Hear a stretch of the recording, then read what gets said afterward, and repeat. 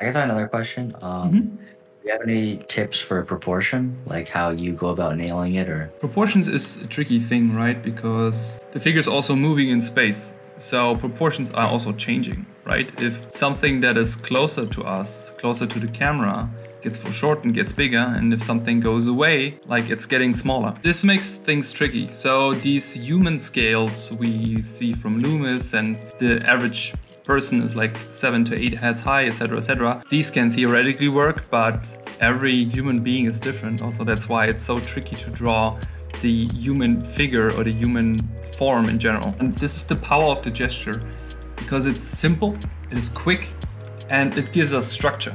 And all we need to do is basically drawing complex 3D form over the gesture. What is also important that we think about these overlaps happening. So the leg, for example, is turned in a certain way. We see more of the kneecap. So there is a very particular overlap happening.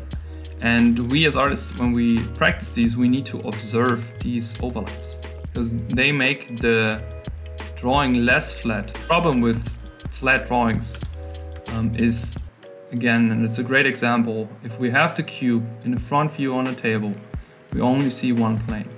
When we turn it on a table, we stay in that view, we're going to see two planes. And then if we turn the camera completely, we have 3 planes. And what we always want to achieve in our drawing is 3 planes. We want to see 3 planes to give the 3D look, 3D effect. So this can happen, and this happens very often actually, because maybe the 3rd plane is hidden. What we don't want is this. We don't want one plane, because then our drawing is flat. Figuring out, and sometimes you can also draw through the form to figure out where is the leg actually coming from, where is the origin of the leg. And there's actually a twist happening. You drew here a cylinder, which is not false, but we need to make sure that we keep this twist and show it to the viewer, so the viewer understands what is happening to the lower leg.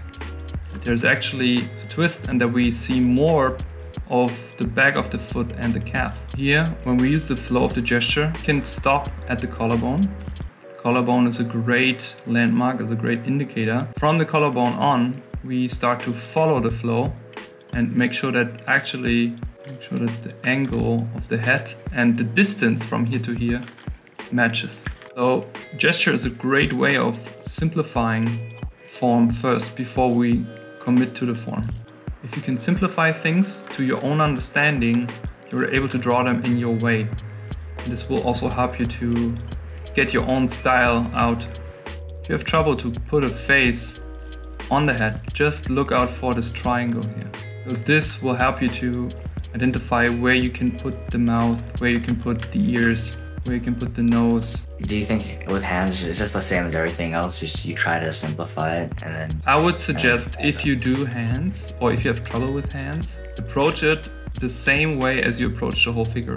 Go for the gesture first, because when we simplify hands, we often see that the fingers are grouped in a certain way. Like all the fingers are grouped, right? And when the fingers are relaxed, they usually, in the most ways, not equally spread if you observe someone walking, because there's always some sort of gesture. So there's always some sort of grouping happening. Or when someone is pointing something, just try to observe what is happening to the fingers. How is the grouping of the fingers? Simplify them with lines again, as we do with the gesture. Give it a straight line here, a curved line here, a straight line here, and then just try to figure out how is actually a gesture of it. I would draw 50 gesture hands just by observing.